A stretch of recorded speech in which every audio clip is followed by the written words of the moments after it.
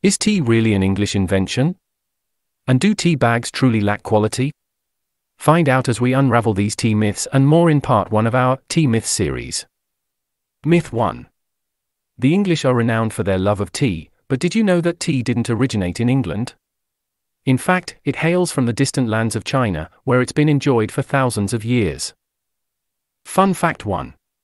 Tea was discovered in China around 2737 BC, according to legend, when Emperor Shen Nong's servant accidentally let some tea leaves blow into a pot of boiling water. Talk about a happy accident. Myth 2. Have you ever thought that tea bags are of lower quality compared to loose-leaf tea? Well, that's a myth.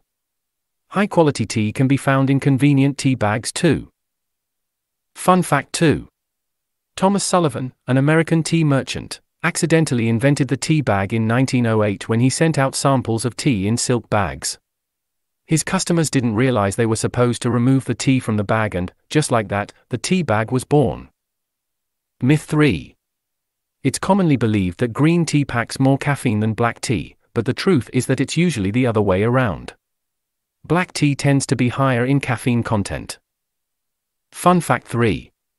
On average, a cup of black tea contains 40 to 70 milligrams of caffeine, while a cup of green tea typically has 20 to 45 milligrams. It's all about the processing method. Myth 4. Some say that drinking tea can dehydrate you, but that's not entirely accurate. Tea is primarily water, so it contributes to your daily fluid intake. Fun fact 4.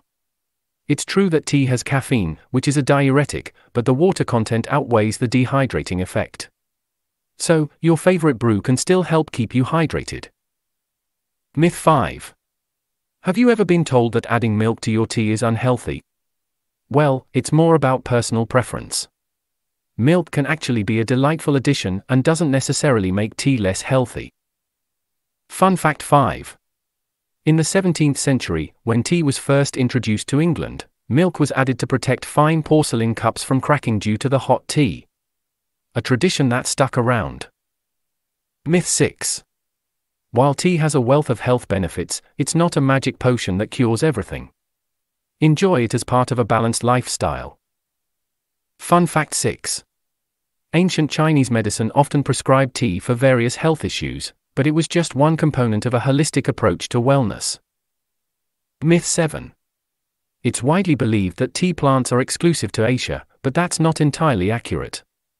While Asia is the primary hub, tea is also grown in Africa, South America, and even parts of the United States. Fun fact 7. The largest tea plantation in the continental United States is located in Charleston, South Carolina, where they produce a unique American-grown tea. Myth 8. There's a common misconception that herbal tea isn't real tea because it's not made from the Camellia sinensis plant. But these delicious infusions are often referred to as tea and have unique flavors and health benefits. Fun fact 8.